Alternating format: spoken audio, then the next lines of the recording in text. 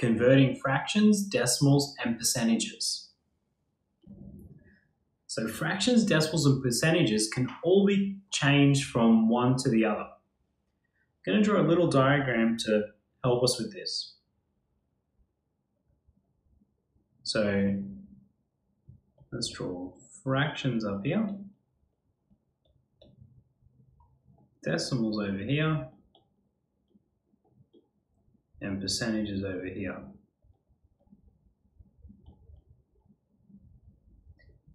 Now, we can all go from any one to the other in any direction.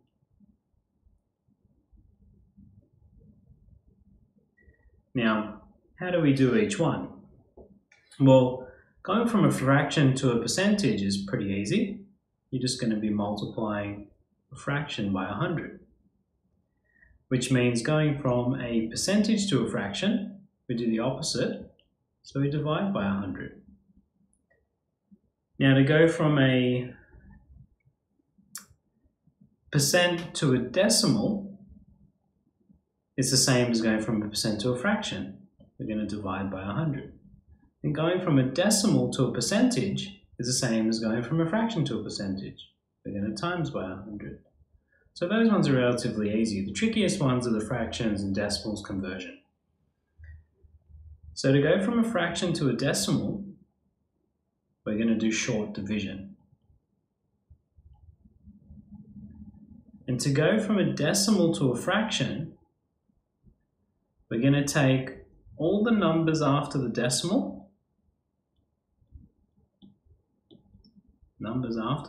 point, we're going to put it over a 1, and the amount of zeros we need is dependent on how many numbers are after the decimal point, which will hopefully make sense with an example.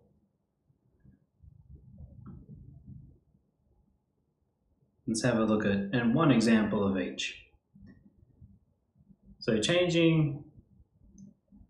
first we're going to do changing a fraction to a percentage. And that was by timesing by 100. So let's change a half to a percentage by timesing it by 100.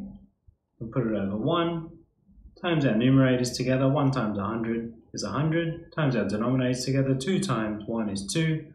100 divided by 2 gives us 50%. So that's changing a half into 50%. Next, we'll go decimal to a percentage. Going a decimal to a percentage. And again, that's timesing by 100. So let's look at 0.2 times 100. And timesing by 100 with a decimal just means we're going to move our decimal point 2 places to the right. So moving it once to the right gives us 2. Moving it again gives us 20. So we get 20%.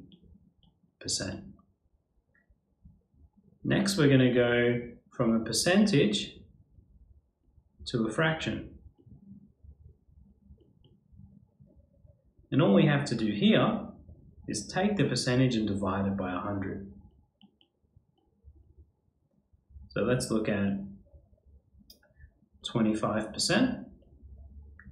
So we just take the 25, divide it by 100, and all we have to do is simplify our fraction. So they're both divisible by 25 to simplify it. 25 divided by 25 gives 1. 100 divided by 25 gives 4. And we get a quarter as the final answer. Alright, let's look at percentage to a decimal. So again, we're going to be dividing by 100. Let's look at 35%. Now, to do this, dividing by 100, we just need to take our decimal place that's here, because it's a whole number, and move it 2 places to the left. 1 would give us 3.5, and again, gives us 0.35. So we're taking our decimal place and moving it 2 places to the left to give us 0.35 as a decimal. Alright, let's go decimal to a fraction.